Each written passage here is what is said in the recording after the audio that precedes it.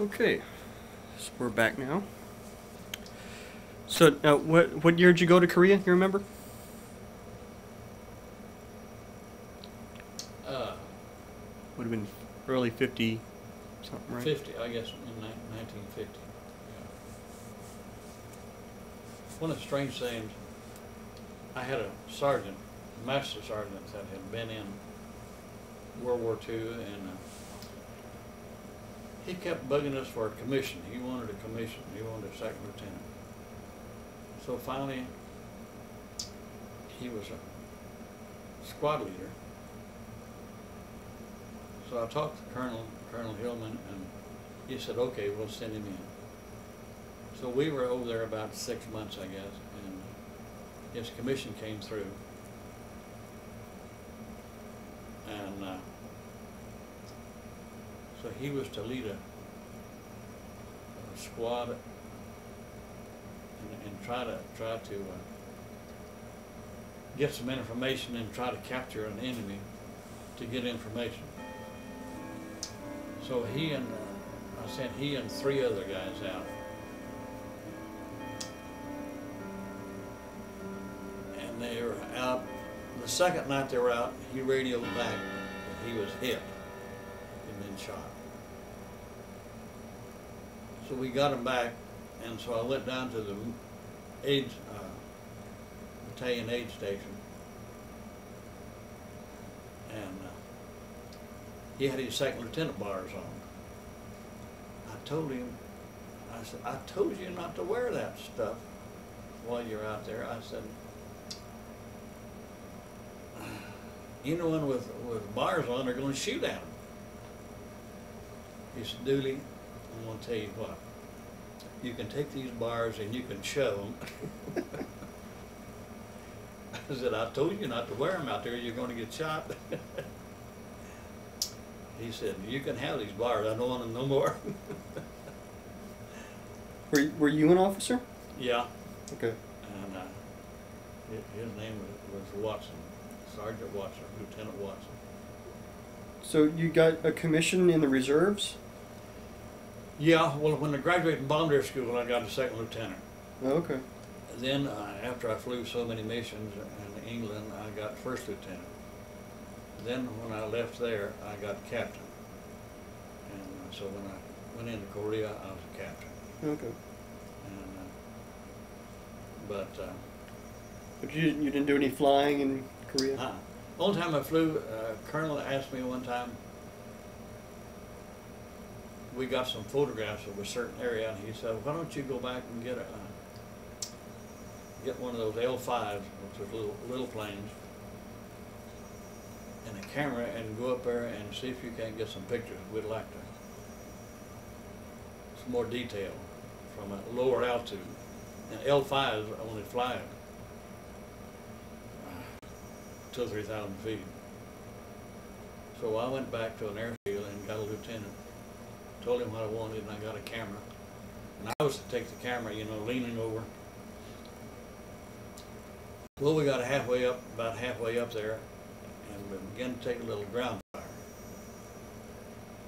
And I think one of the bullets went through one of the wing, on the right wing. And so this lieutenant said, "You sure you want these pictures?" I said, "The colonel said we got to have pictures." He said, "One more shot through that wing and we're going back." So about 2 seconds, there come another one. And he said, "We're gone." So he peeled off and went back. I never did get any pictures. So now, what were you doing there? You were just serving as a liaison, or were you helping gather and analyze photographs and stuff? Yeah. And so I never did get pictures of what the colonel wanted, but we peeled off, and he said, "I'm gone." But I mean, in general, is that what your job was there to? Yeah. You did a little bit of everything, and you analyzed photographs and tried to pick up targets and tried to pick up enemy emplacements and movements of the enemy. because those planes would fly over every day and take pictures. Compare yesterday's with the day before, and if there was any movement or any movement of especially guns, they moved it from one day to another, and try to pick targets out for the men. And then would y'all send what, fighter bombers to do bomb runs? Yeah, either artillery or fighter bombers, to depending on what target it was. If it was tanks, we'd send the bombers. I mean the fighter pilot boys after them. But if it was troops, we'd try to tell our troops where they were, so they could either use mortar or artillery on them. And by then, y'all have the new fighter, the jet fighters? Yeah, we had the F-4s. And of course, they're obsolete now, but yeah, they were a hot item back then. First fighter I ever saw was in Germany, though. It was a German fighter. He came at us, firing. He didn't hit us, but he was close enough that I saw the links fall out of that plane. Really? That was the first fighter I ever saw, and I thought, man alive, what's he was it that the 109 with the jet underneath the wing, the two jets underneath the wing? Yeah. And but I thought, good night, what in the world is that? Was that scary? I mean, did y'all even heard of jet fighters before then? I hadn't even saw that thing come through there. And of course, you know, if we're going this way and he's going that way, yeah, it takes a long time for him to turn around and come back. But by that time, our fighters were at him. And but he was close enough. I saw those links fall out of them. Was he shooting at you or another plane? Well, he was shooting at us, but he had to pull up, evidently, or he would have rammed us. Wow. And, you're sitting there right in the front of the plane, and he's coming right at you? Right at us, man. I tell you. And he came so fast that, you know, I mean, the time I saw him, he was right there. But it was scary, I tell you that. But yeah, we had the F-4s in Korea, and of course, you know, that was when we hit the Yellow River, there was no place to go. If you look at a map, you're fighting China. I mean, the area spreads out for a couple of 1,000 miles, and there's no place to go unless you're going to spend the next 40 years trying to fight them. And so we had to pull back, and then it got to be just a defensive battle then. I guess you got to meet General MacArthur, did you? No, I didn't. I met his son. He was a major. He came in to inspect one time, and the colonel said, "Dooley, why don't you?" Said the major is coming in. Wants to inspect the lines. I said, "I don't know anything about the line." He said, "Well, you learn in about 5 minutes." So he came in and he was dressed all up. I mean, with his pink pants and the winter jacket, coat of pea coat. And the colonel says, "Lead him through every mud hole you can find." Which I did. In about 15 minutes, he pulled off that jacket, and he was muddy, up to his knees in mud. And we inspected, or we walked through one company's lines, and he said, "I've seen enough. You got a pretty good line. You're set up pretty good." But he was muddy. Well, he was inspecting the Air Force lines, or what? The infantry lines. And, but he asked you as an Air Force officer to go with him? But I think it was just because I was the only one standing around at the time. When the phone came in that he was coming up to inspect, or his Jeep was about to arrive, and I was the only one in there. So the colonel said, "You, Dooley, you take him." But he said, "Take him through every mud hole you can find."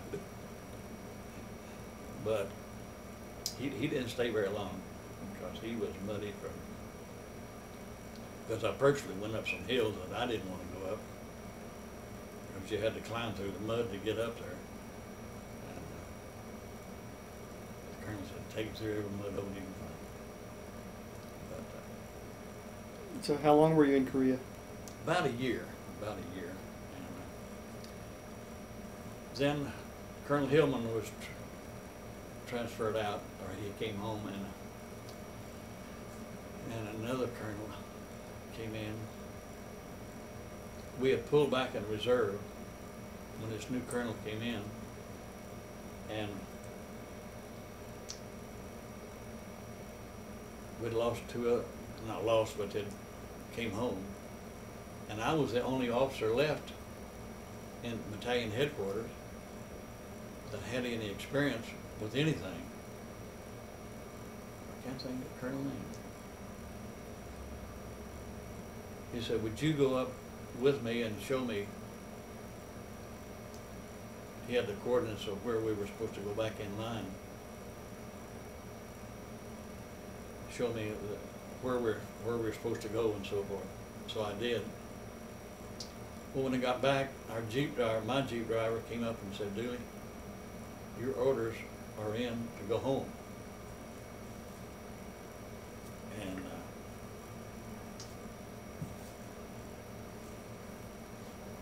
I told him, his name was Adams. I said, come with me. I said, I want you to tell me this where the colonel can hear it. So we walked over to this tent. I knew the colonel was in this tent. And I said, okay. Said, Captain Dooley, your orders came in and you're supposed to go home on the next boat.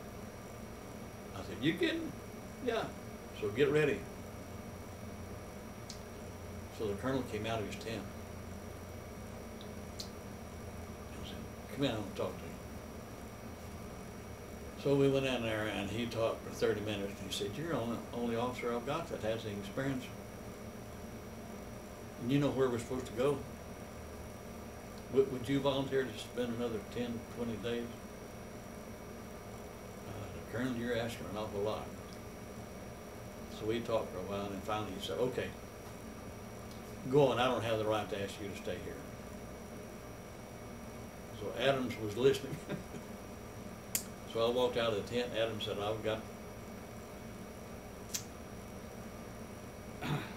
got your stuff, which wasn't anything. I had a bag about so big. And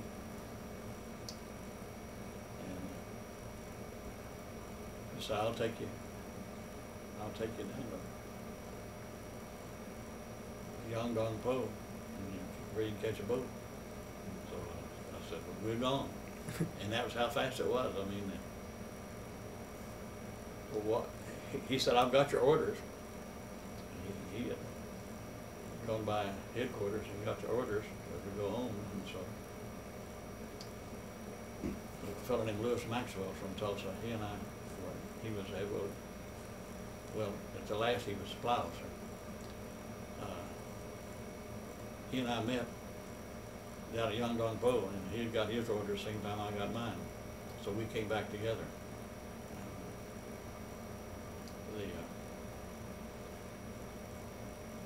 He had been a friend of mine since grade school in Tulsa, or not grade school, junior high. But we flew back together then. We didn't fly, we took a boat. 31 days. And I got, what do they call it?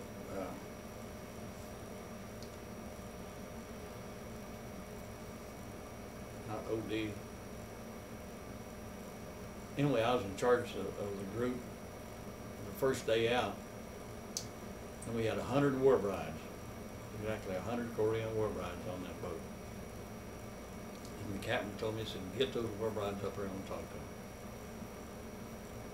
So I got them. Man, he talked to them like a Dutch uncle. He said, if you've got VD, gonorrhea, whatever, you're not getting off this boat, you're going to have to take a physical before you get off the boat in Frisco. We're going to dock 3 miles outside. the doctor's going to come out here and he's going to give you a physical. And if you've got something, you're not getting off the boat. You're coming back with him. So if you've got it, get off the boat right now. 3 of them got up and left. Their husbands were on the boat. These were all girls that had married GIs in Korea? in Korea. But I'm telling you, he talked to them. This was the 3rd trip he had made, and he had to turn some of them back on the previous trip. So he didn't mince any words with them. But we were fine till we got Frisco, and the little sailor came up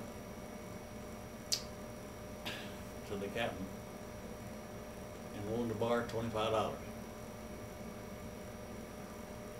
He said, I lost all my money playing poker coming over here. And it's $25 to get your bride into the States. And he said, I don't have the $25.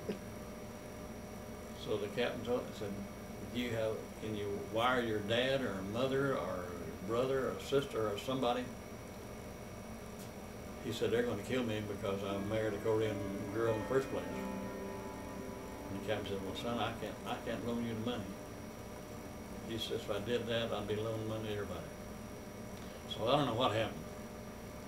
I got off the boat. So I don't know what happened to that sailor. He got off, but whether his bride got off or not, I don't know. Well, were you married by then? Yeah. Where did I had met Joe while we were in high school. We went to First Baptist Church there. Met her at church. And we got married before I left to World War II. And the fact that we got married, in about 2 weeks, I got notice to report to the Air Force. And they gave me, I think, 10 days or something like that.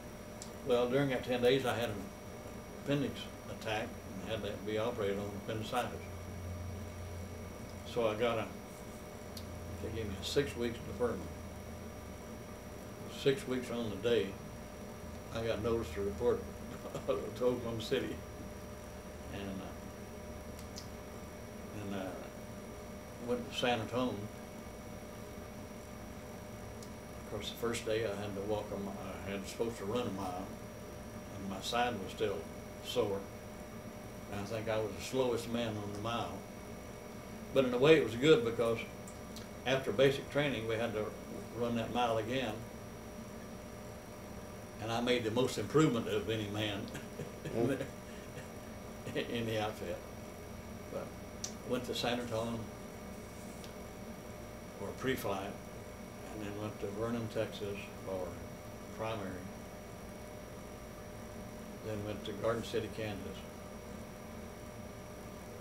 And that's where there were 5 students to an instructor, and my instructor got sick. So the 5 of us didn't fly for a week, 10 days. So all 5 of us got washed out because we couldn't pass.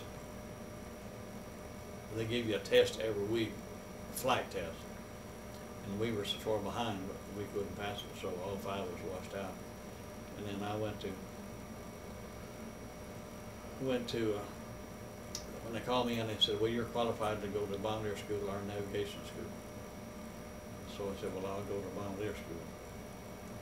Well, till the school opened up, I went to Monroe, Louisiana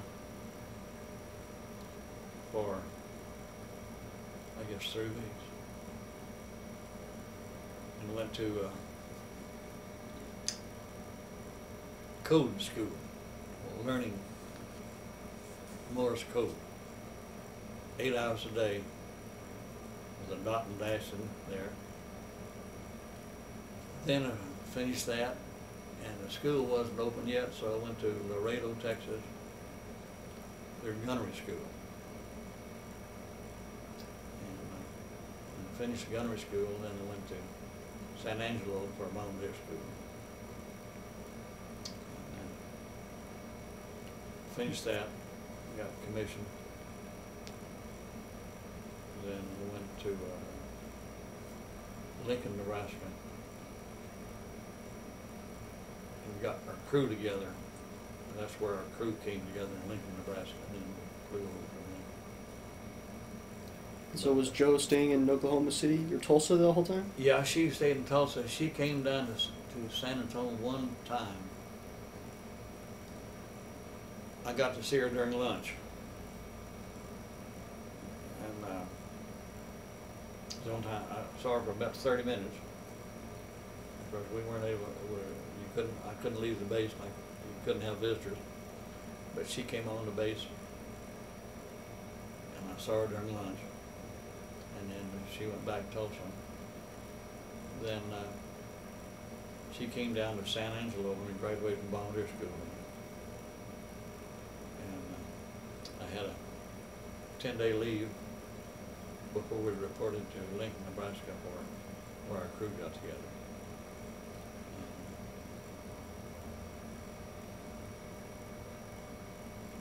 Then that was it until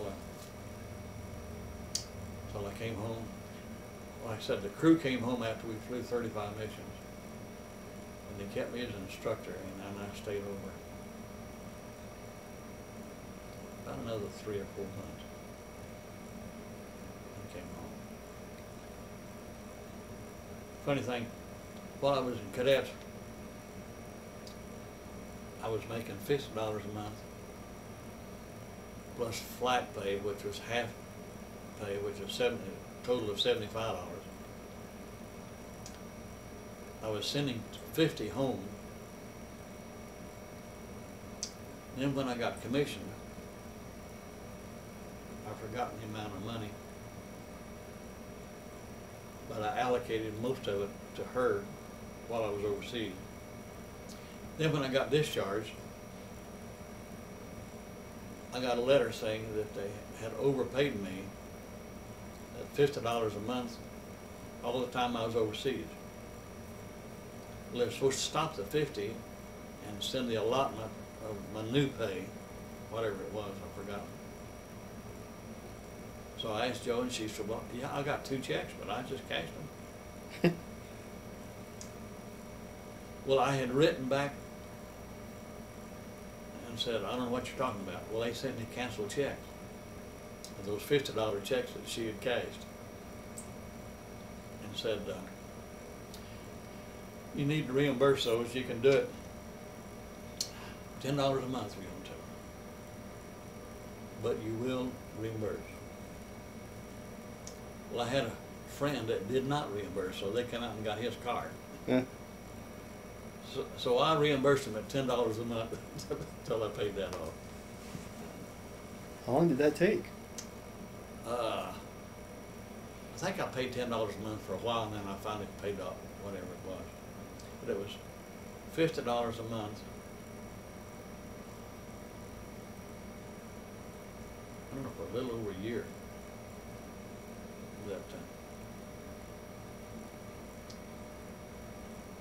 But they were supposed to stop that 50 and just send her the other money.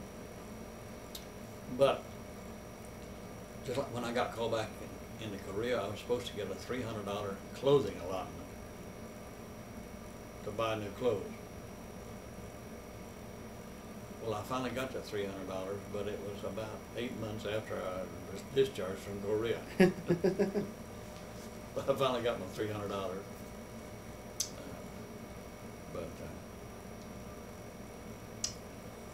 So after you left Korea, did y'all live in Tulsa? Yeah, we lived in Tulsa until,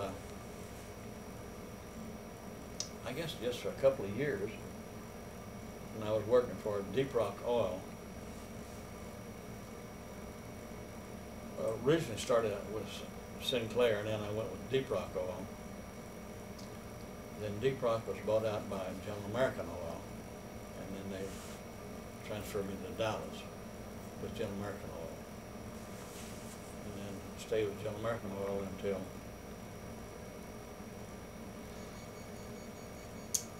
what, 83,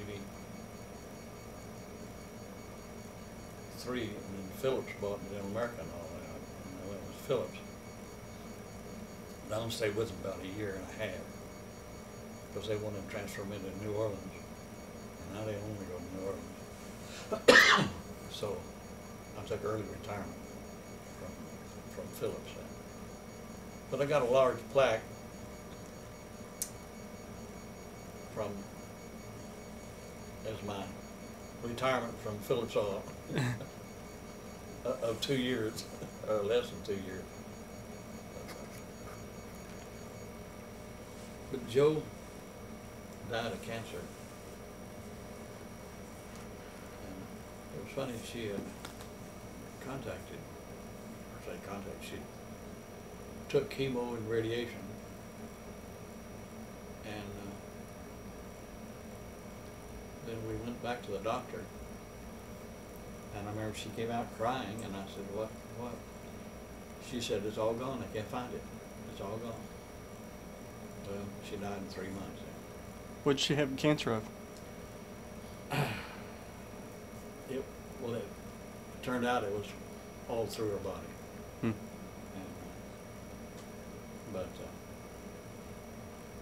it was so sad because, you know, when they went back and x-rayed her and all this, she said, they can't find it, it's all gone, it's cured, I'm cured. And in 3 months, she woke up she was laying in bed, and I heard her scream, and I went in there, and I called an ambulance, and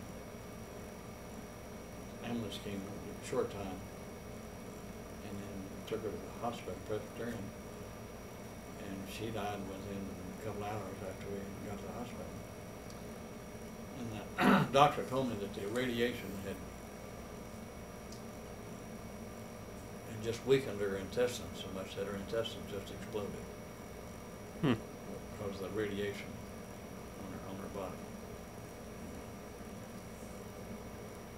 Then, of course, I had met Joanne. We knew each other for quite a few years. Her husband died about months before Joanne did. I don't know, we had known each other for quite a while. Then we,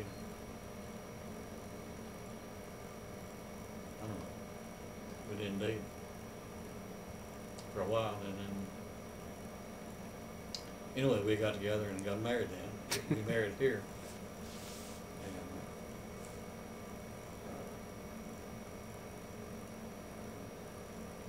I guess it was. Anyway, we've been married now about a little over 13 years. Huh? I didn't think either one of us would live that long. Like to say, if I'd have known I was going to live this long, I'd have taken better care of myself. But it's been a good marriage. And Janine, now the boys accepted Joanne. Janine didn't. Janine was bitter for a long time. She's finally come around now. They're good friends now. But Janine just, she couldn't accept Joanne. You know, we tried to, you know, she's not replacing Joe, but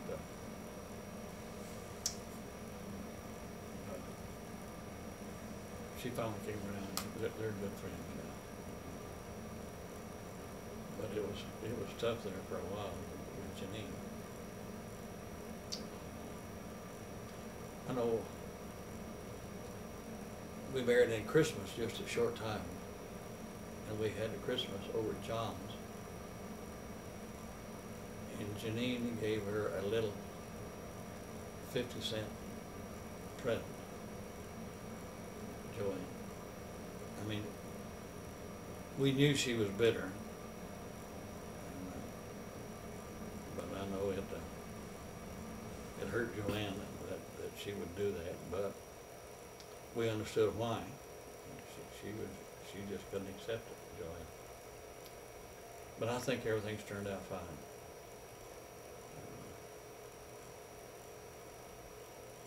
The boys have always accepted her.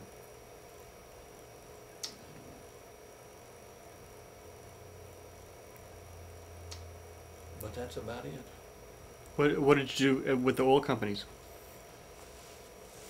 I was a landman, what's called landman. Now, I was in the office most of the time. I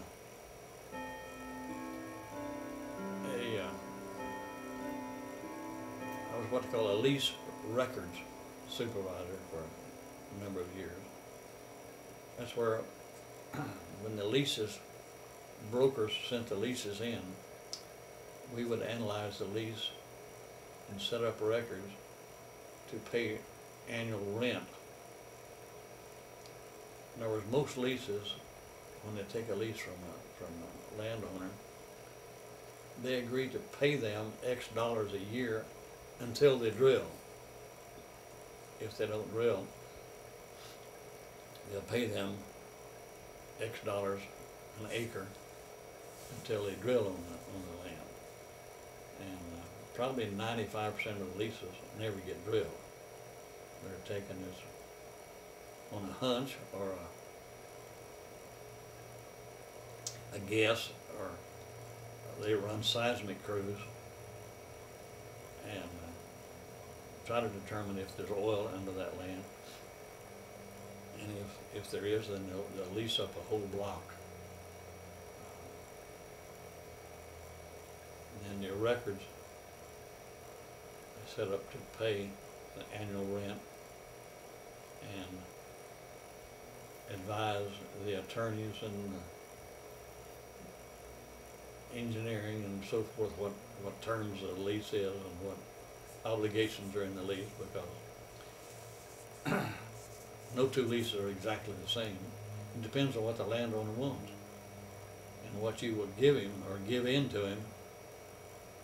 If he says you'll pay me every 30 days and you want the lease bad enough, you're going to pay him every 30 days until you drill him.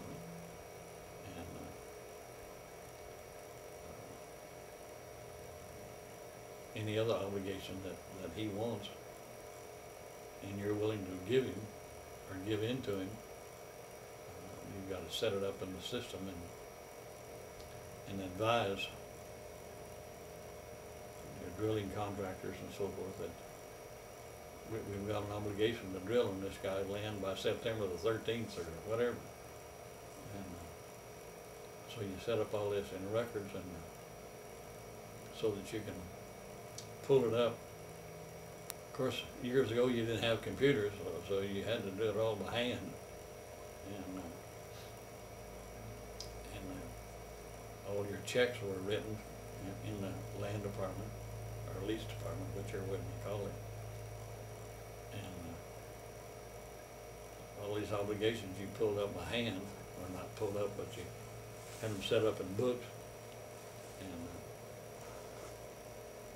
most of them had a large book or set of books with everything in it, and then you had monthly books where you went through it.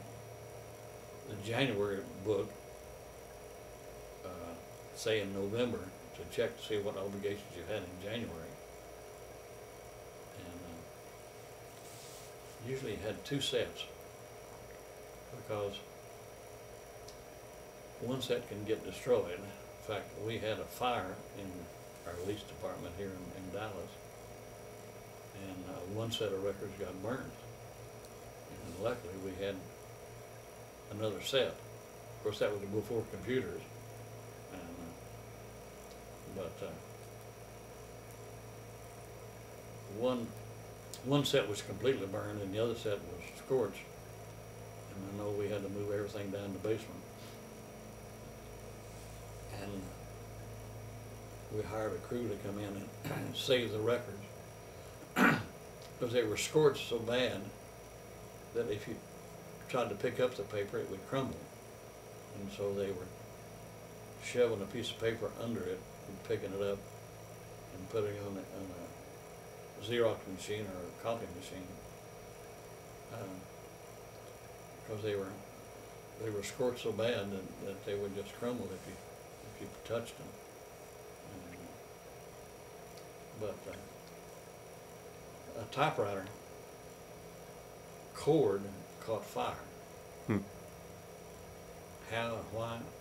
Evidently the girl left the typewriter on, but the cord ran across the carpet, and that's where the fire started. But they called me. It was about 3 o'clock in the morning, and they called me and said, "Your office is on fire. You better get up here." So we made a rule then that you left nothing on your desk at night when you left. That it went in the cabinet, because everything on the desk was burnt, and you never know exactly what you leave on your desk. But if it was on the desk, it was burnt that day. And it didn't really blaze until it smoked, until they broke in the room, and then it just exploded. But we lost a lot of stuff. I want to hear a bit more about growing up on the farm. Did you have any jobs on the farm? What did you do? Well, really, because I left the farm at about 5 years old. Oh, okay. And that's when you moved to Tulsa? yeah. One thing I remember, I went out for whatever reason to get the horses. We had some horses. And there were a draw, or a little creek bed that was dry. And I was right behind this horse, and I hit it to try to get it to move, and it kicked me. And it cut me in the eye right here, right under the eye. Of course, we were out in the country, and I can remember it because Mother took the cool oil out of a lamp and poured it in a pan, and I held my head down in that pan in that cool oil to cure that cut in my eye. And it left a scar for years. It's gone, it's practically gone now. But now they use coal oil for everything now. And I can still remember that, holding my face down in that coal oil. Because I remember seeing her pour it out of the lamp into this pan. And to keep that, so I guess it healed up all right. Probably if it had been in a city that had taken 8 or 10 stitches in it. Yeah. And, luckily it hit me just above this cheekbone, and it didn't break the cheekbone. But I remember hitting that horse with a switch, and he kicked me back down there in the gully. But did you have a lot of school books when you're in that first school?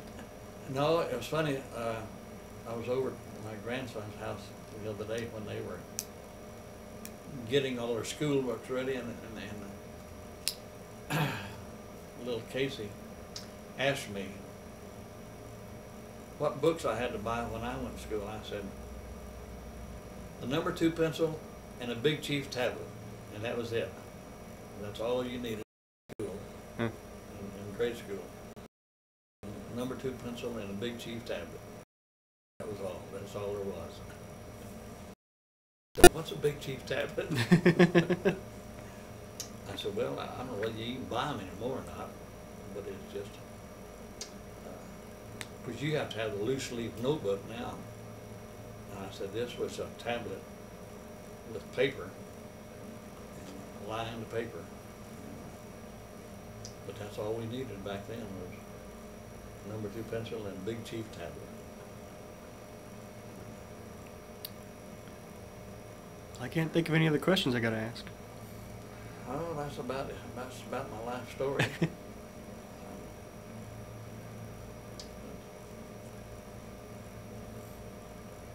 I guess I've had a pretty good life. At least I'm decent health-wise anyway. And I had a heart attack while I was still working, but it must have been real mild because,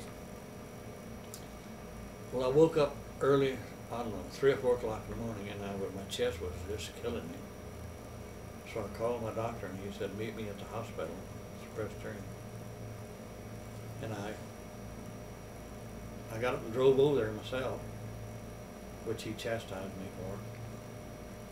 But anyway, he ran EKG and this, that, and the other. He said, "You're fine. You just hiatal hernia giving you trouble." So I went on and went to work, but then the next week or 10 days, I was just a week I couldn't. So I called him and I said, "We need to check this again." So I went back over. He ran another EKG and he said, "Well, I'm going to send you over to Dr. So-and-so." So I went over there in another building, Professor. He ran an EKG and came back out and he said, "Shut the door." He said, "Do you smoke?" And I had a pack of cigarettes in my pocket. He said, "You don't anymore." He said, "You had a heart attack 10 days ago." And he said, "I don't want you to." Said, "I'm going to call a cab and send you home, and I don't want you to get out of bed for a week. The only reason to get out of bed is go to the bathroom." I said, "I've got to go back to the office." I said, "I dictated all morning long, and I got to go out and sign a letter." He said, "You're not going back to the office." He said, "You're going home.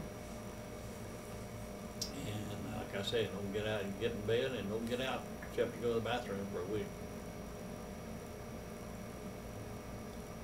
I said, "Okay, but I got my car here. I'll drive home." Okay. Well, I went back to the office and signed all the letters, then I went home. But Joe's father, who worked for an Arabian Oil Company, came in about an hour after I got home. He was home on a 6 months or an 8 months leave. And he was 2 pack of cigarette a day smoker. And here I was to give up smoking, and here the guy came in the house smoking 2 packs a day. And he stayed for, I don't know, 3 or 4 days. But he was well enough he'd go outside to smoke, and he wouldn't smoke in the house. But after a week, the doctor called me and said, "Call me in a week." And I said, "You mean if I'm alive, I'll call you?" And he said, "That's right. If you're not dead, call me." So I called him, and this was in the summer, hot August. He said, "Okay, you can go back to bed." He said, "Tomorrow, get up and a walk in the house, as long as you can walk, and call me." It was about 4 minutes, and I was spooked. I couldn't take another step. He said, "Good, now do the same thing tomorrow." Well, I did the next day, and it was about 8 minutes, and it doubled every day. He said, "Okay, when you can walk a mile, you can go back to work." So it took me about a month and a half, and I went back to work, and I haven't had no more trouble since then. But that one little spell, but I've had no trouble since then. I try to take a physical at least every 6 months. Because I went out to the VA for the first time about 2 years ago. And I've still got my doctor. I keep my appointment with my doctor. In fact, a couple of weeks ago I took a physical. And then once every 6 months I get a physical out to VA. So neither one know that I have the other one going. And I thought, well, might as well just keep it going. And at least that way I get a physical out of them anyway. Because when you get mine, Medicare only pays physical for once a year. And the VA is once every 6 months. So I've got both of them going. And I thought, well, I might as well. It never hurts to, have an examination. So, unless something happens, I guess I'll live tomorrow anyway.